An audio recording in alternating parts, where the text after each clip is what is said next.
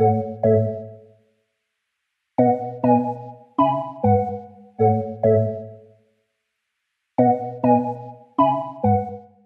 so if you've been following CastMag for a while, and especially any of our films, you'll know that the bonito that we use is fitted out with 2 Simrad units.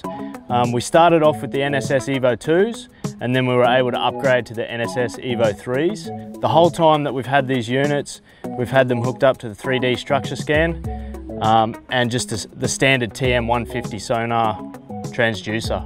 We don't do a hell of a lot of deep water stuff. A lot of it's sort of sub 50 meters and rivers and creeks like this is today.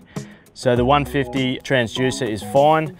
And in a scenario like this, we're pretty much using the structure scan the whole time anyway. So looking for structure, looking for fish out to each side of the boat, and then also just with the down scan. The biggest advantage having our units hooked up to the 3D structure scan is even if we're not using the 3D structure scan, we're able to take advantage of the extra power in that transducer to give us a better picture on the 2D image.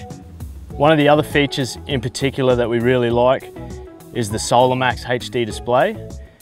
It's a really crystal clear image, and sometimes, you know, some of the older sounders, you couldn't actually see them from different angles when you had your Polaroids on. So this one, you can pretty much see it at any angle you want with your sunnies on. And it's really easy, just whichever side of the boat you're on, just have a quick glance, you can see exactly what you're looking at, where to present the lure to the fish. And the final feature that we really like in these units is the fact that they can connect directly to Wi-Fi. So gone are the days where you need to pull out the memory card, go to your computer, get all the firmware updates, place the SD card back in the unit and install it. You can simply, from the convenience of the garage, you can hook it up to your modem at home through Wi-Fi and download your updates directly to the unit. It doesn't seem like much, but it's really a convenient feature that's been added to the NSS Evo 3.